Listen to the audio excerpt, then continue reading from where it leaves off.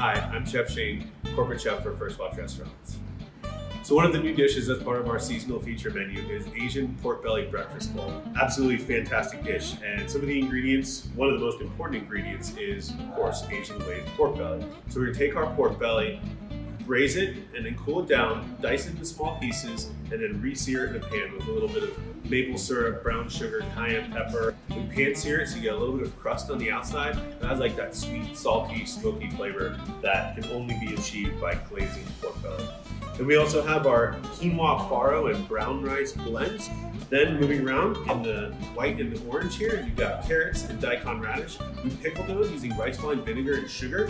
So it has like this really awesome, funky fermented flavor and aroma that mixes fantastically well with the Asian glazed pork belly.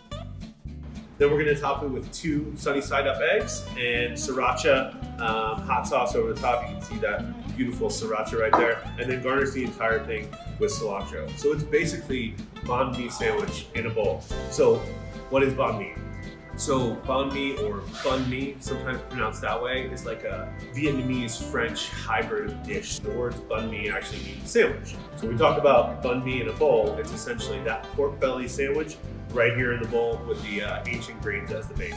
So if you fast forward to today, you see that we've taken all the ingredients of that amazing sandwich and we put them in a bowl, put it on top of our beautiful ancient grain blend. So we think this dish is perfect for a spring seasonal menu. You have all these bright, beautiful, clean, fresh ingredients. Sriracha, it's so hot right now. It's one of my favorite seasonal dishes that we've ever come up with. So come in and enjoy.